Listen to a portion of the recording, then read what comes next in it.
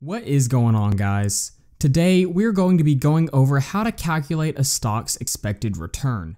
There are a few different ways to calculate this, but one of my favorite methods is to use the capital asset pricing model.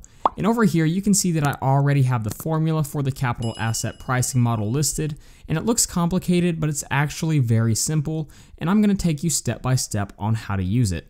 And like I said, this formula is used to find a stock's expected return, so let's go ahead and pick a stock to calculate the expected return for. And for this example, let's say we want to calculate the expected return of the Coca-Cola company. The first thing I'm going to do is I'm going to jump over to Yahoo Finance and find the Coca-Cola company, and you can see I already have them pulled up here. Their stock ticker is KO, so I'm just going to jump back over to my spreadsheet and list that here. And if we look at our formula, this is our expected return on investment, which is what we're trying to solve for. The next variable we have is our risk-free rate. And the risk-free rate represents the interest an investor would expect from an absolutely risk-free investment over a specified period of time. So people, depending on what kind of calculation you're trying to make, they will use different things for the risk-free rate. But for this scenario, I'm actually going to use Coca-Cola's dividend yield. And the reason for that is it's a very, very safe dividend payout that they have. They've been increasing it for decades, and it even survived the pandemic. So let's jump over to Yahoo Finance and let's see if we can find their dividend yield. And it looks like right here, their current dividend yield is 2.89%. So let's go ahead and plug that into our spreadsheet. Here you can see we have risk-free. So let's go ahead and just list 2.89. And now that we have that, let's look at the next variable. We can see the next variable we need is the beta of the investment. So let's go ahead and jump over to Yahoo Finance and see if we can find where the beta is listed. And you can see we have it listed right here. It's currently 0.69.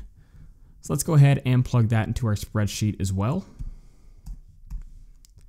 And the last thing that we need is our market risk premium.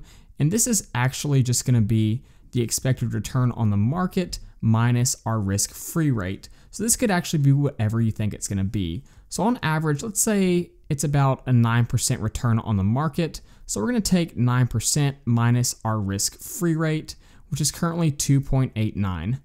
So I'm just going to make this equal to 9 and then subtract it by our risk-free rate and hit enter. And now we have all the variables that we need in order to calculate the expected return on our investment. So let's go ahead and plug these variables into our formula, and we'll come up here to do that. And I'm going to start it with an equal sign, and you can see the first thing we need is our risk-free rate. So I'm just going to come down here and click on that here. Let's go ahead and add our addition sign right here. And now we need to multiply the beta multiplied by our market risk premium. So I'm going to open up a parentheses. We'll come over here and select the beta, and we want to multiply that by our market risk premium. We'll close off the parentheses and we will hit enter. And once we have done that, you can see we have now calculated the expected return for the Coca-Cola company based on our assumptions. We can expect to make a 7.1% return on our investment. So that is how you use the capital asset pricing model to find a stock's expected return. If you have any questions, then be sure to leave a comment down below.